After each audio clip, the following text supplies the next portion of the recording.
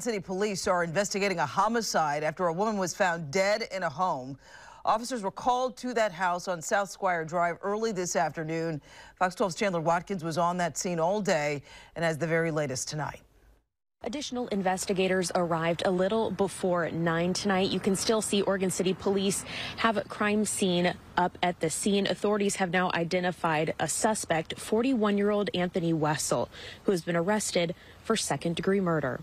Initial indications are that the death is homicidal violence. Oregon City Police say officers were called to this home on Squire Drive just before 1 Monday afternoon.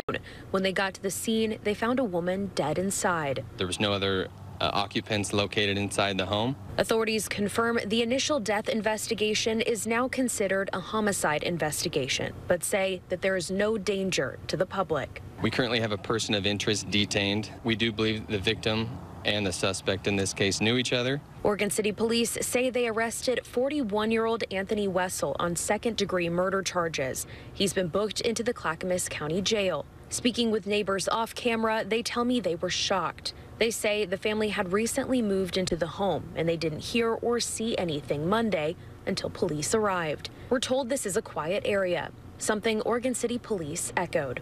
This is a neighborhood that gets very few and limited police calls for service. So in that sense, yes, it's not somewhere we're actively or go to frequently. As this is an ongoing investigation, we'll continue to keep you updated on air and online as we learn more. Reporting in Oregon City, Chandler Watkins, Fox 12 Oregon.